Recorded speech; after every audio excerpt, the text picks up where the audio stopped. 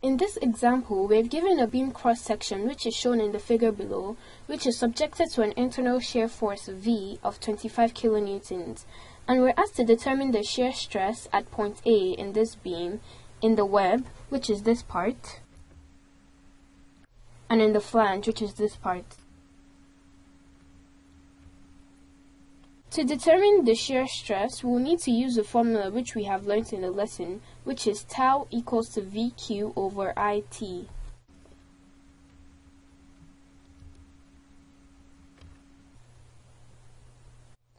We will start by determining the shear force V. As we will recall from the example, the beam cross-section is subjected to an internal shear force of 25 kilonewtons. Therefore, V is 25 kilonewtons.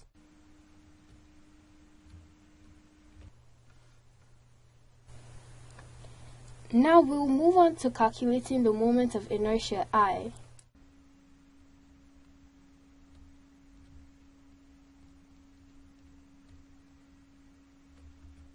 To determine the moment of inertia, we will first need to determine the central location, which is also the location of the neutral axis, and we will call this Y bar. Since this beam cross-section is symmetric, Y bar will lie exactly in the center of the beam cross-section, so Y bar will be 300 millimeters divided by 2. And this will give us 150 millimeters.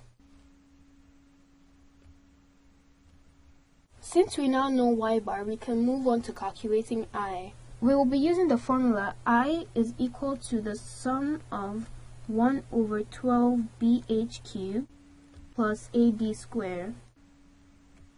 We will notice that this beam cross-section can be divided into 3 parts, which are 1, 2, and 3. Since this beam cross-section has been divided into 3 parts, we can rewrite this equation for I as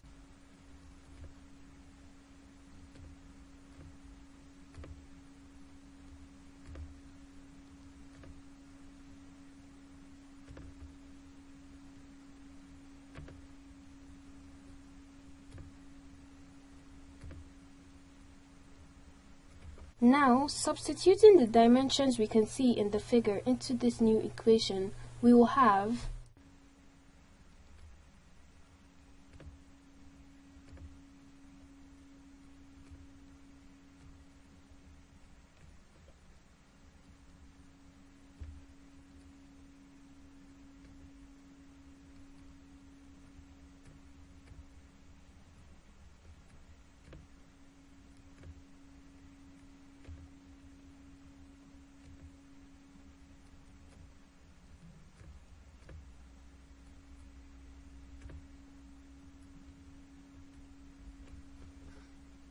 Computing this, I will give us 1.8636 times 10 to the power of 8 millimeters to the power of 4.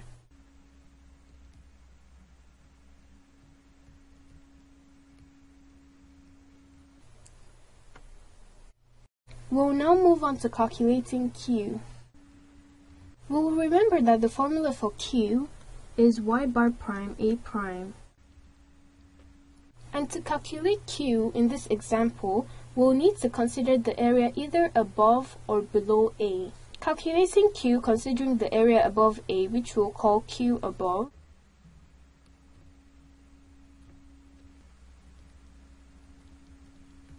the Y bar prime that we'll be using to calculate Q will be the distance between the neutral axis of the section above A and the neutral axis of the entire beam cross-section. So that will give us 150 minus 10. And A prime is the area of the section above A, and that will be 200 times 20. Computing this, Q above will give us 560,000 millimeters cubed.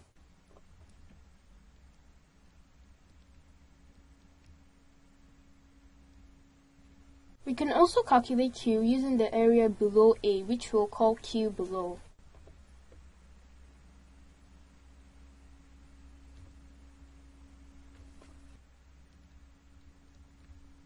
We will notice that this area below A can be divided into two portions, 1 and 2.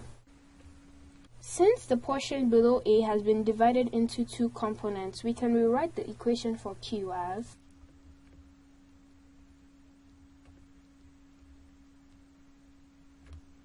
upon observation, we will notice that the neutral axis of the section 1 of the area below A lies in exactly the same place as the neutral axis of the entire beam cross-section.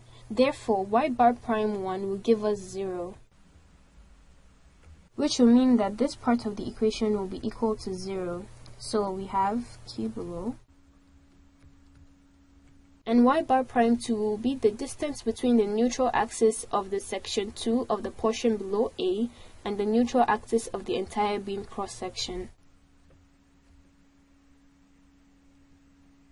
So that will give us 290 minus 150.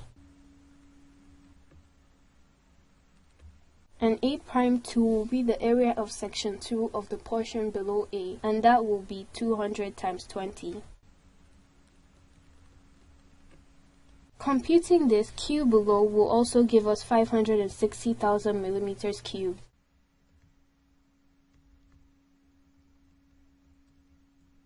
We can see that calculating Q using the area either above or below A will give us the same value. Therefore, we can see that Q will be 560,000 millimeters cubed.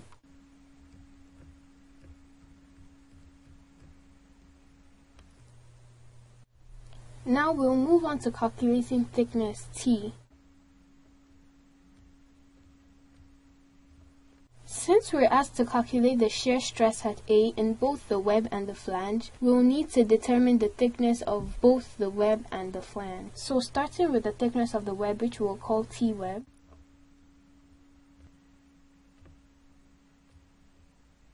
from the figure we'll see that T web is 20 millimeters.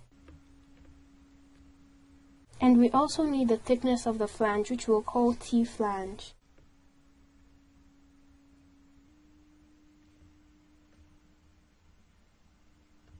And we can see from the figure that T flange is 200 millimeters. We will now recall the formula that we stated at the beginning of this example, which is tau is equal to VQ over IT. We're first asked to determine the shear stress at point A in the beam in the web, which we'll call tau web. And we can rewrite the formula for tau web as,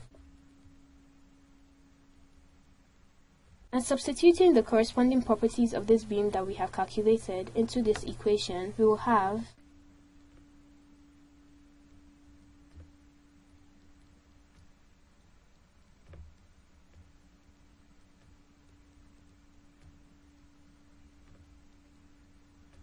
computing this, tau web will give us 3.76 megapascals.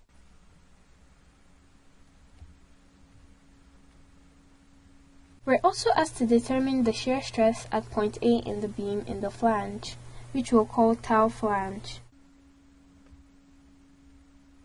And we can rewrite the formula for tau flange as,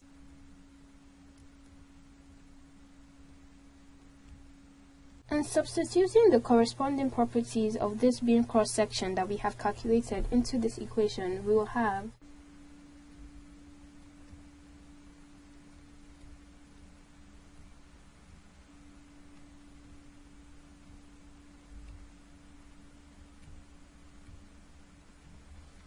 computing this, tau flange will give us 0.376 megapascals.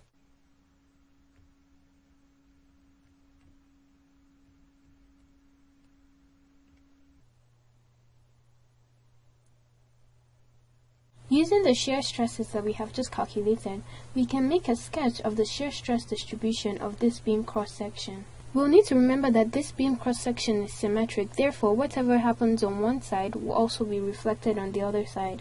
The shear stress at a free end is 0, and the maximum shear stress will occur at the neutral axis. Now making a sketch of this distribution, we'll have